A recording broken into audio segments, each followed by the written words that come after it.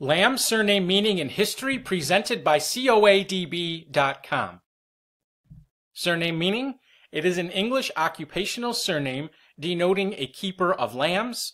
Alternatively, it could have developed as a nickname for a gentle, meek, or inoffensive person from the Middle English word lamb meaning lamb.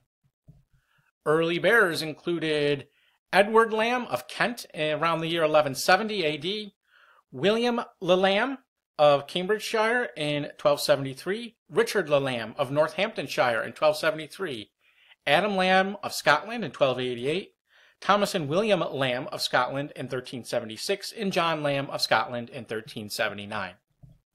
Noble titles held include the Lamb Baronetcy of Brocket Hall in the county of Hertford, created in the Baronetage of Great Britain in 1755 for Sir Matthew Lamb, a British barrister and politician.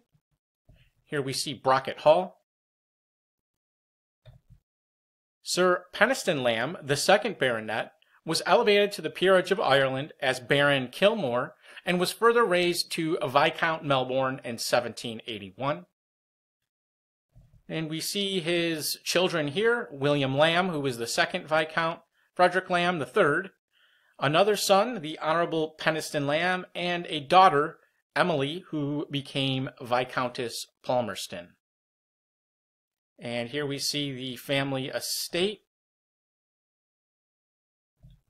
now in color. Next is landed gentry.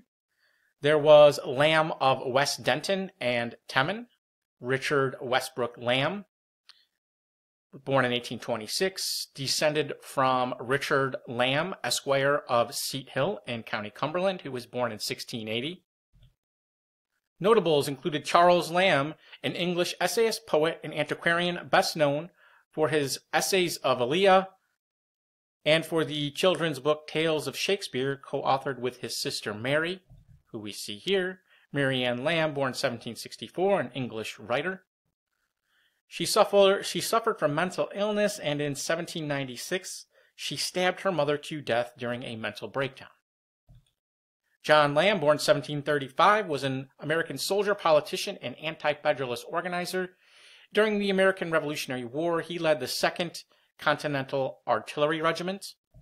William Lamb, born 1835, was an American newspaper editor, politician, businessman, and soldier, noted for his role as Confederate States Army officer in commanding the Confederate garrison at Fort Fisher.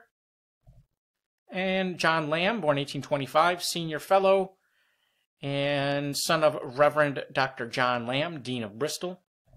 And lastly, John Lamb was an English astrologer and quack physician who, by around 1625, served the first Duke of Buckingham as his personal advisor, and he was accused of black magic and rape and was stoned to death by an unruly crowd in London. Early settlers included John Robert Thomas Aedward and Elizabeth Lamb, who came to Massachusetts in 1630, and then over to Canada you had Richard Lamb, who came to Newfoundland in 1714, and Patrick Lamb, who came to Nova Scotia in 1749.